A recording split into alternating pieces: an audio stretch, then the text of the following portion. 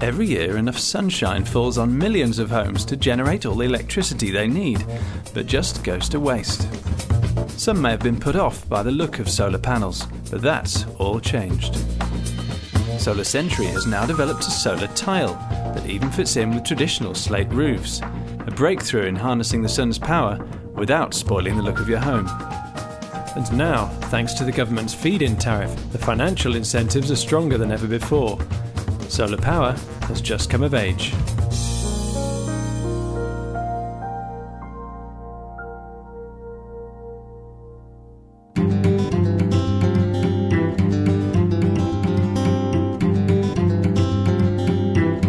The principle behind solar electric technology is that the energy from the sun is converted into electricity by the silicon in the cells, and the cells are all wired together to form a solar tile. In a home installation, the tiles are fixed to the roof, wired together, and the electricity is then passed through to the home's distribution board. Solarcentury tiles and panels are guaranteed to work to at least 80% power for 25 years, and should last 50 years, or as long as the roof on your house.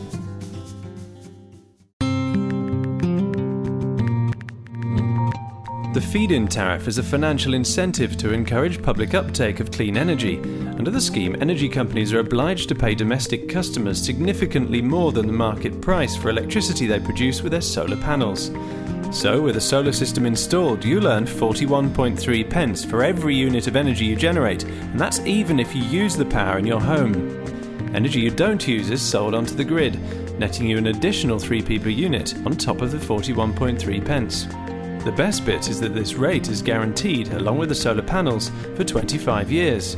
So what do owners of solar systems think of the scheme? The way the feed-in tariff works is quite interesting, and I must admit when I first looked at it I hadn't really appreciated how it works. But what it is that you actually are paid an amount per kilowatt, irrespective of whether you use it or whether you export it. So simply by having the system there generating electricity, you get paid 41 pence per kilowatt. Under the new feed-in tariff, that's going to generate about £1,200–1,300 income off the roof, which seemed a good investment to me. Might not be energy self-sufficient, but we should be money self-sufficient, because the surplus will more than cover the gas bill and the water bill. And the sooner you join, the better, because the rate you receive for the generation payments will go down in future years of the scheme, so it makes sense to sign up now.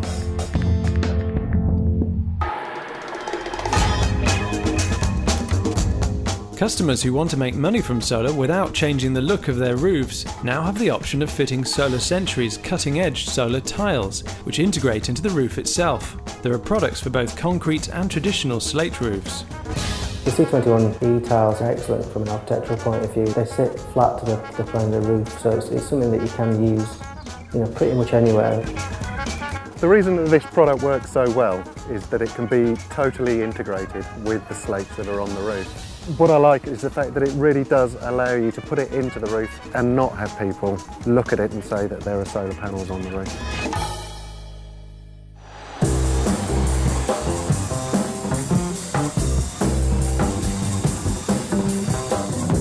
This house in South London was designed by owner Will Addison to be fully carbon neutral.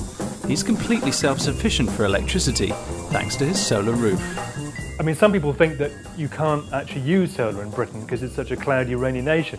But today, even though it's cloudy, there's no direct sunlight, I'm generating well over 1,000 watts of power, which is more than I need for everything in the house.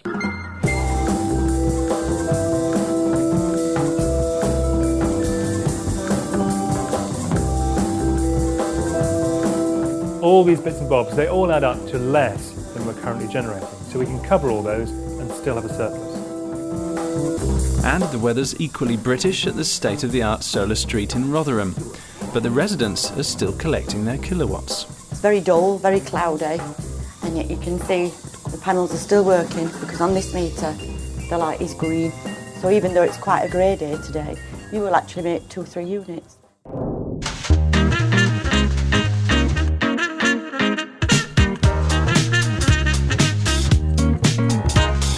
I think probably the system produces somewhere in the region of 2/3 of our energy in a daily use. The first bill that we had after the initial installation was amazing. You know, especially when you get one of your previous bills out and compare, you're just like, wow. And although you do need to buy electricity as normal after dark, the feed-in tariff payments owners receive mean the numbers add up better than ever before. The system we have cost about £9,500 and we will be paid each year about £900, so that would be equal to a return of about 9%.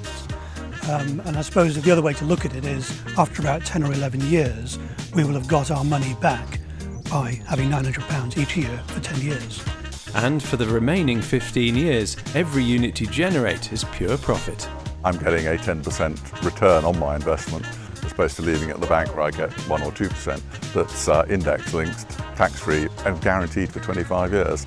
So it just seemed a brilliant financial investment.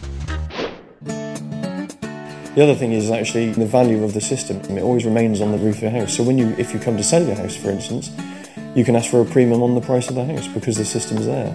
We got an estate agent round after the installation and he's quoted that it raised the value of the house by 6 to 8%, so we're really pleased with that. Meanwhile, Will's energy costs are likely to make you go green with envy.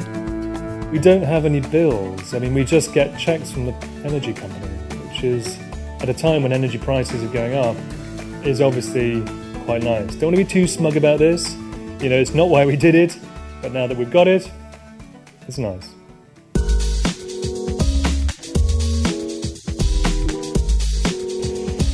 Whether you go for integrated solar slates or retrofit panels on top of your existing roof, a solar electric system can be installed in as little as 1 day.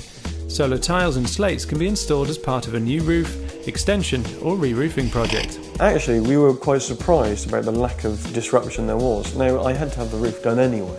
To have the solar added in, there was no real extra complication. The installation guy for Solarcentury turned up, laid the new tiles along with my roofer working with him. The system was linked up and within a day it was up and running.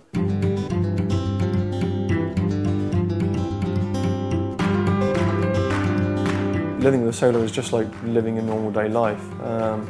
I think one thing it has done is it's taught us to be more careful about our energy usage. You become a lot more conscious about what you're using, how you're using it. So like you become like a bit of a police detective. You're going around the house going, right, who's got something on? And when people leave lights on or leave things on overnight, you get a little bit jumpy, but you've got to be cool about that. We've done some quite extensive research with the people who've moved in here, and everyone is delighted with what we've done up here, so it's certainly shown us that that's the future as far as we're concerned. If you've got a bit of spare cash which you're thinking about using on this but you're not sure, I would say invest. I think it's a very good deal if you look at it coldly in terms of getting a return of around 9%, which at the moment is tax-free. And certainly I think if you are ecologically minded, then it feels good to have done something like this. I guess you got the warm green feeling about it, but it would be dishonest to say I did it for any other reason other than the economic benefits of the feed-in tariff. Even if your interest is not an ethical interest about lowering your carbon footprint, if it was more about saving money, then I really do see it as a worthwhile investment.